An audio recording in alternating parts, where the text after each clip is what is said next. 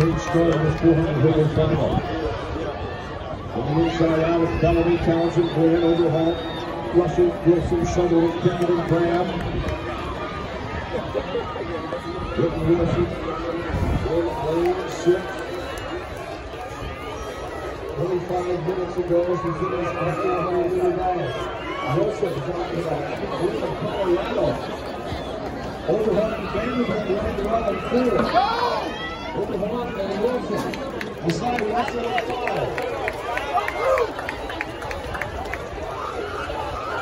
Savannah Sutherland, the big top champion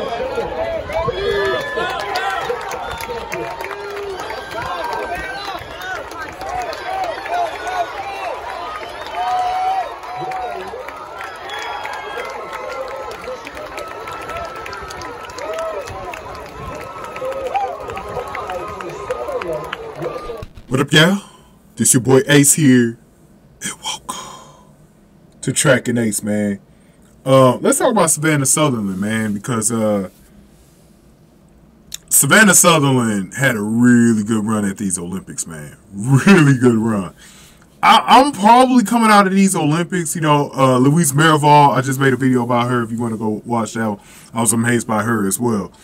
But I think out of everybody, at least in this sport of track and field, I'm probably coming away the most amazed about her coming out of these Olympics, man.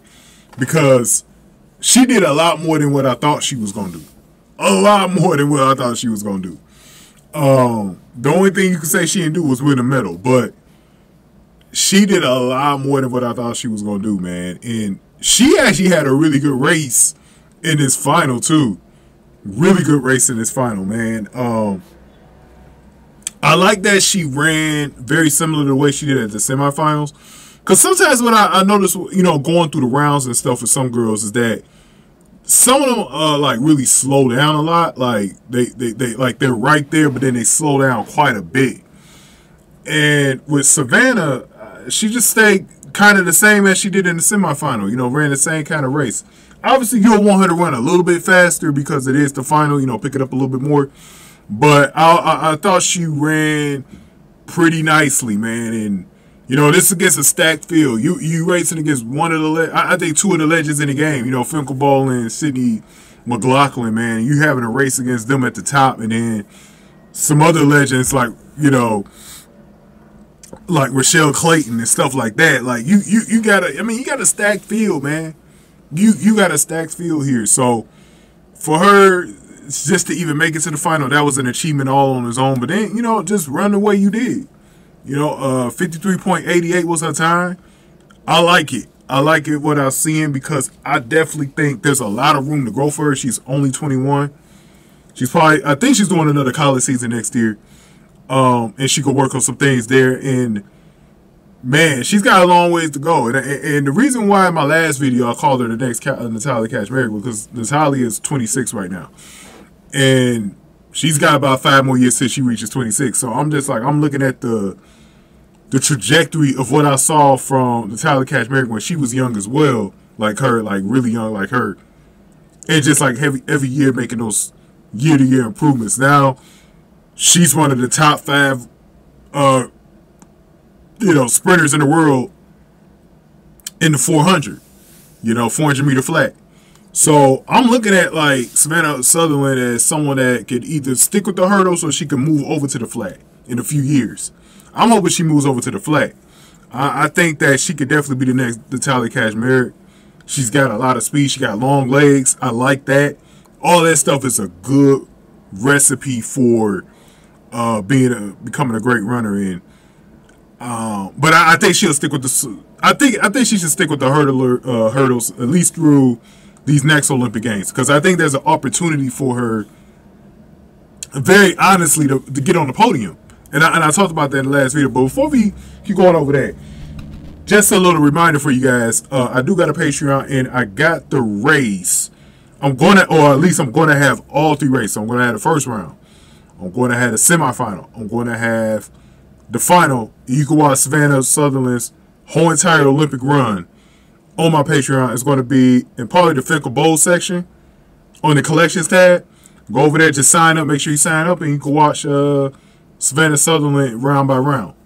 You will be amazed. Like if you haven't really been able to really watch the races, you will be amazed of what you see from Savannah Sutherland in each race, man. So definitely make sure y'all go over to the Patreon. And if you want to donate to the channel, I do have a Cash App, $Stack Exchange. You can donate through there or through Bitcoin. I got a QR code on the screen. You can scan that. You can donate through Bitcoin from there. But and I thank anybody for donating, by the way. But let's continue in this. I'm gonna throw the times on the screen so y'all can see them. So the only person that really is someone that I think she should have been a little closer to was Salmon. I would have liked for her to be closer to Cyan Salmon, man. I would have liked for her to be like right there with her, you know. But that's okay though. That's okay. Because really, Savannah's not ready to be under 53 seconds yet. But I think I'll give her like another year or two. She's going to be racing, starting to race under 53 seconds. So, because she's just coming off of like 54 seconds last year. So she's now starting to consistently get under 54. And that's another reason why I liked her race today. She consistently is staying below 54. So the next train, low 53s into like the high 52s. Like that'll be like her trajectory every year, just cutting that time by about 40 to 60 hundredths of a second. You know what I mean? Like just cutting it. And then I think she'll get there. But I love her stride around the turns. She's got, like I said, she's got something. She got a lot of speed. I see something in her. She's going to be one of the great ones. Like Canada's, they got themselves a good one. You know, Canada isn't really represented too well, on at least on the female side in these sprinting events, especially the lower ones from like 400 on down to 100, 200. There's not a lot of representation of Canadians, and I'm glad that she could be somebody who can start to represent that country in these shorter events, like Andre DeGrasse did on the men's side for so many years. So I would love to see her really become that like main Canadian sprinter, you know. And I think, like I said, right now, I think she's got a future in the 400-meter flat. I really do. She really reminds me of Natalia Kashmir. Those long legs, bro. The way she picks up her legs, I like it, man. She's got speed, man. She's got a huge future. And I said this in my Luis Marival video as well. I don't know if Cindy McLaughlin and Femke Bol are going to be in the hurdles in 2028. I'm pretty sure one of them won't be there.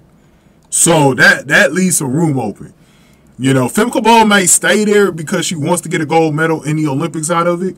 She may decide to stay, but she's also been training for the 400 flat as well. So we'll see what happens. Because both of them did say they were going to, you know, do this thing with the hurdles, but then they were going to move on. I think Sydney's definitely going to move on to the 400 flat. And Anna Cockrell, she's going to be like on the other side of 30. They got Clayton Rochelle, Rochelle Clayton, who's not going to be there. The only two that you really got to worry about is like a Jasmine Jones and Cheyenne Salmon. And then anybody who's around this age group that didn't get in. There's still some runners that they beat out to get here who could probably be a little bit better the next few years. They got the youngest in college, and you know that's coming up. So you got to worry about them as always as well. But look, there's spots open on the podium. I think Savannah Sutherland, if she works on her thing, she could be on the podium in 2028. It is very realistic. You'll be close to home. You know, it'll be in LA. You know, you're a country over from it. You went to school in the United States, so it'll be sort of a home Olympics for you. There's a chance Savannah Sutherland could be at 25 years old, could be in this 400-meter hurdle final again, and this time really chasing for a spot on the podium. I really think that's what the future entails, man. She's definitely someone I'm definitely going to be covering. I'm going to cover her in college next season as well at Michigan. So definitely be locked in on the channel. Make sure y'all subscribe, man. Give me y'all thoughts in the comment section below what y'all think about Savannah's future, man. Definitely want to hear from y'all on her. You know, she definitely raised my eyebrows, man. I definitely think she's going to be somebody who's definitely going to be someone to watch out, especially if she could stay injury-free. When I mean injury-free, it's not like little nagging, like little injuries. I'm talking about like major ones. If she could stay healthy That's going to be a huge plus for her, man. But remember, you can watch all 3 of the races, and I'll have even more races in her career. This is probably the end of her season because she was in college, so I don't think she's going to be running the next month. Plus, she hasn't turned pro anyways. But next season in college, you're going to have her races on my Patreon, man. So make sure y'all sign up for the Patreon or make plans to. Again, if y'all want to donate, $ Shack Exchange in the QR code on the screen to donate to Bitcoin, man. Really want to thank all y'all for coming over. And before y'all leave this video, y'all could do this for free. Give this video a like, share, subscribe, y'all. Thank y'all for watching. It's been a pleasure. Thank y'all for watching. Tracking Ace.